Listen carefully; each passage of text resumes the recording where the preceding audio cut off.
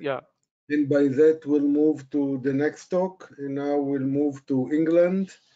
And the next talk will be given by David J. Owens from the University of Loughborough.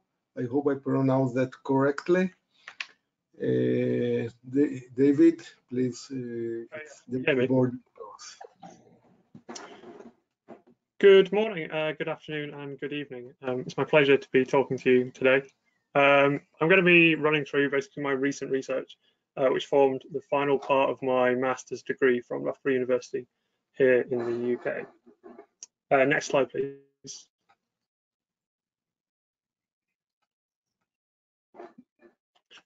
The work focused on supersonic under expanded jet flow past aft decks, as you saw, but it's relevant to high-speed vehicles in the context of sort of airframe propulsion integration. In defence, low observability and speed are essential. Commercially, it's about shorter trips, lower noise, and improved emissions. The single still actually experimental, but we see aft deck applications in some concepts here as well. CFD and design tools to simulate these airframe propulsion integrations are continually developing, but it's key to new designs. With some hypersonic weapons, their proposals using fuselage surfaces as full or partial intake, combustor, and nozzle walls, giving synergistic performance benefits. Slide, please.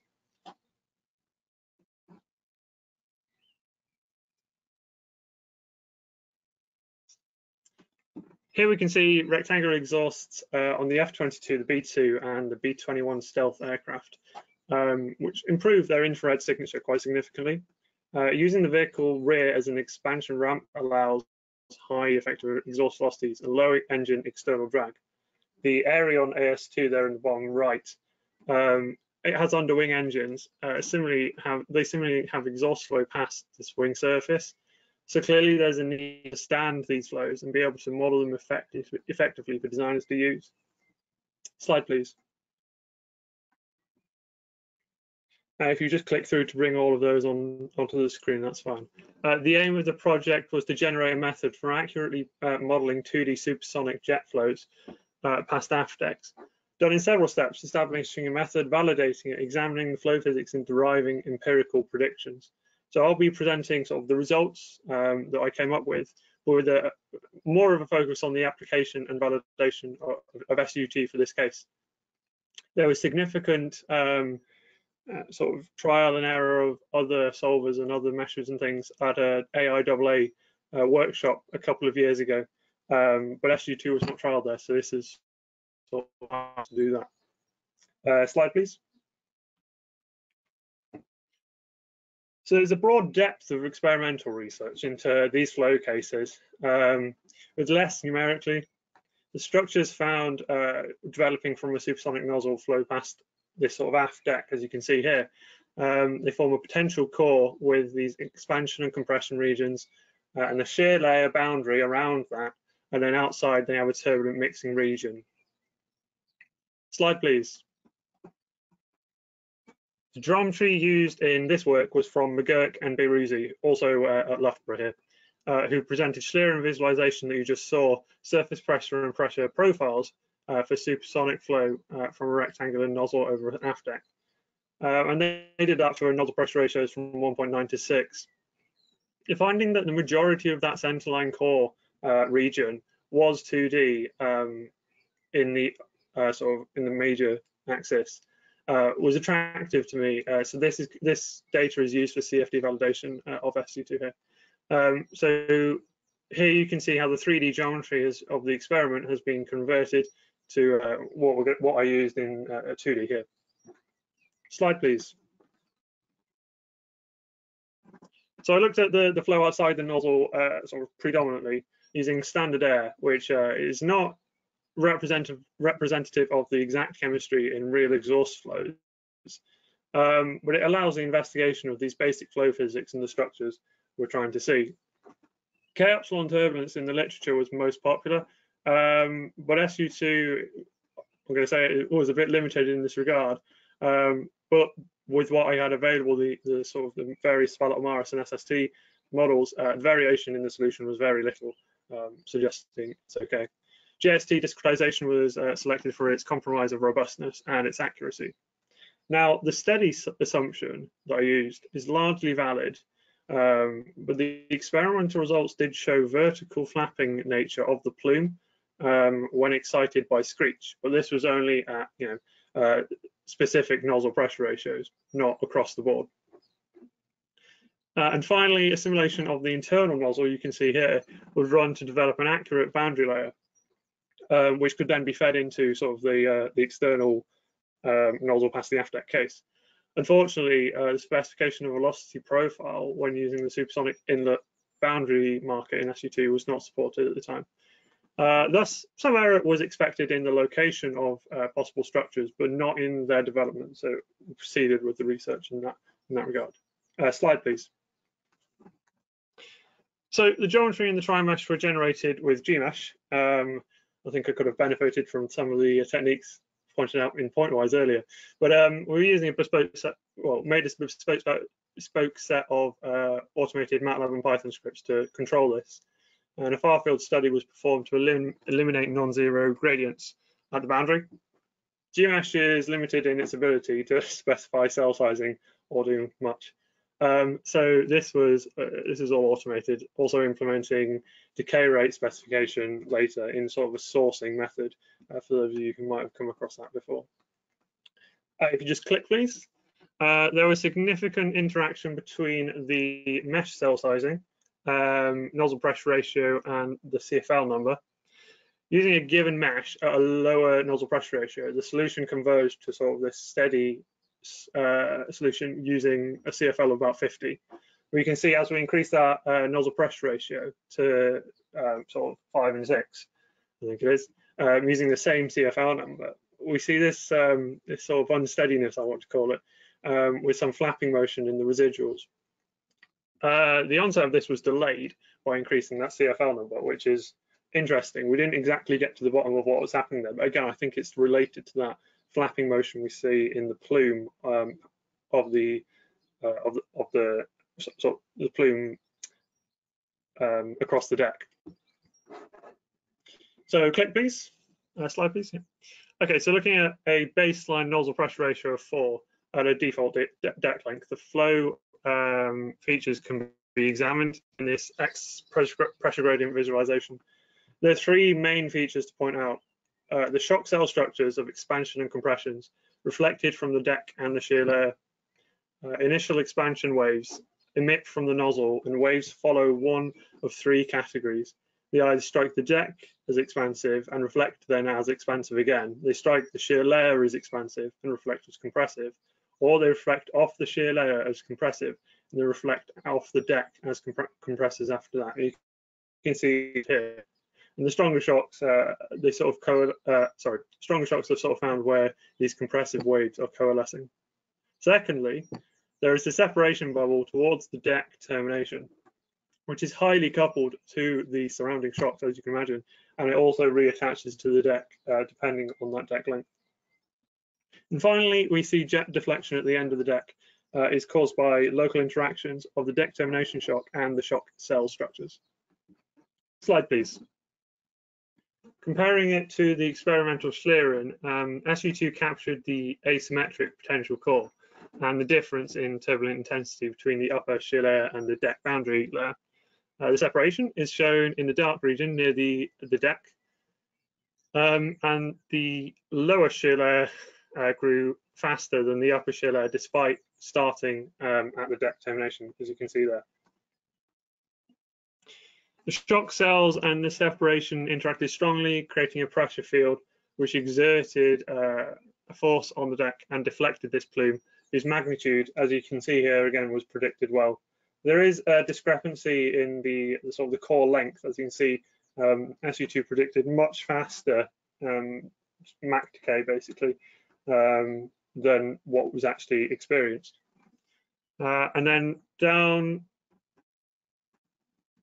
Sorry, yes, the deck surface pressure was closely matched up to 1 hydraulic diameter, as you can see on the right here for the CFD.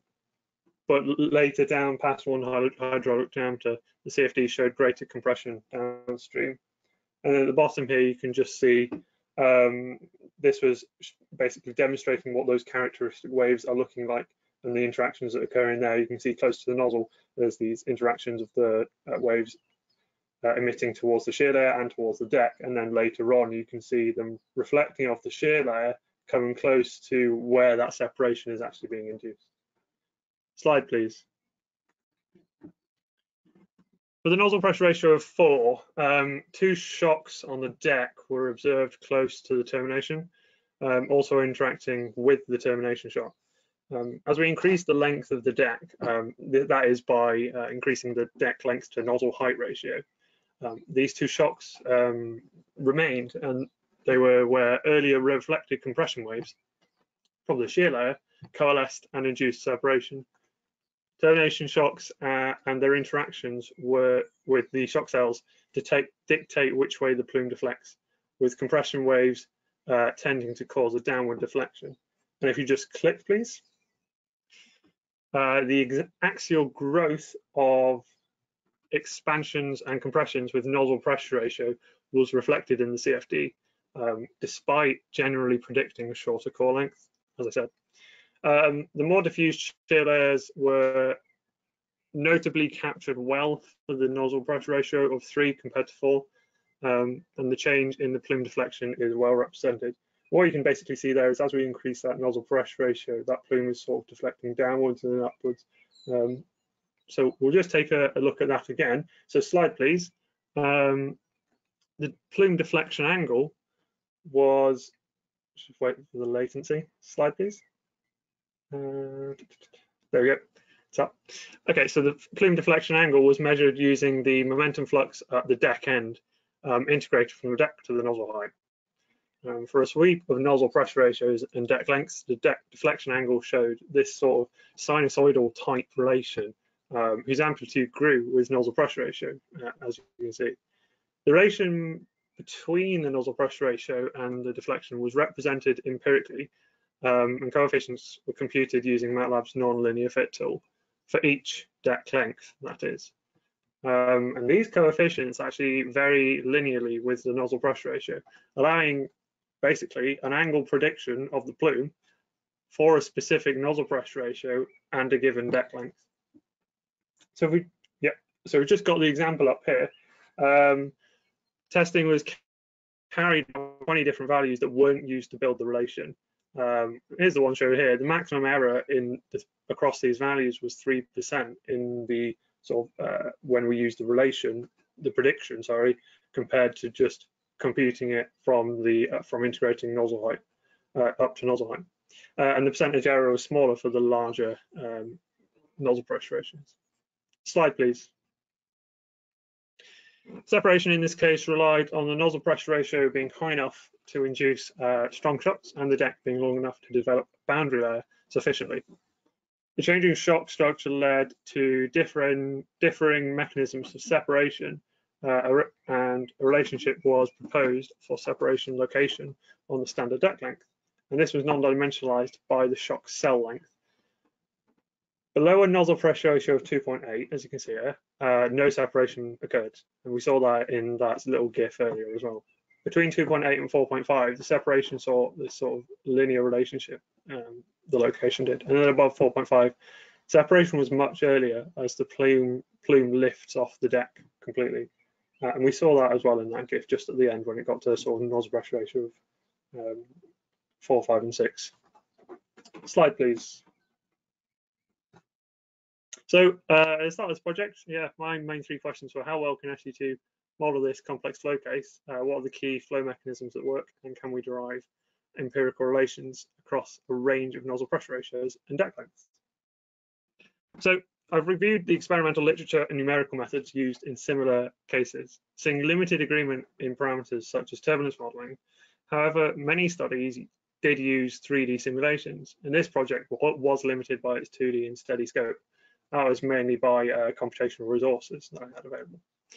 The validation case suggested screech was the key factor in exciting unsteady turbulent features. 3D would also help the prediction of the core length, with accurate modeling of the streamwise vortices shed from the nozzle corners, producing a saddle-shaped profile and axis switching. Secondly, yep, I used MATLAB and Python to automate control of GMS, SU2, and ParaView, basically at will throughout this case. And then the ideal parameters for SU2 in this flow case were identified, finding strong sensitivity to that CFR number, as we saw earlier. Greater mesh refinement or application of wall functions is encouraged for any future study, any future work on this, which would improve the Y plus ranges and increase the solution robustness. This is especially important for examining the small scale interactions between the boundary layer and the shocks.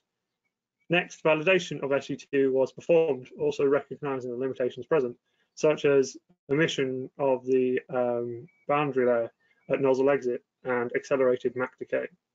Using bleed flow was not trialed due to time and computational resources as well, but this may prove interesting for reducing separation and controlling the deflection angle. That would be important practically for sort of thrust vectoring and sort of controlling how these flows are actually contributing to the external drag of vehicles. So two significant relations were developed, providing tangible tools for a designer to use at the preliminary stage.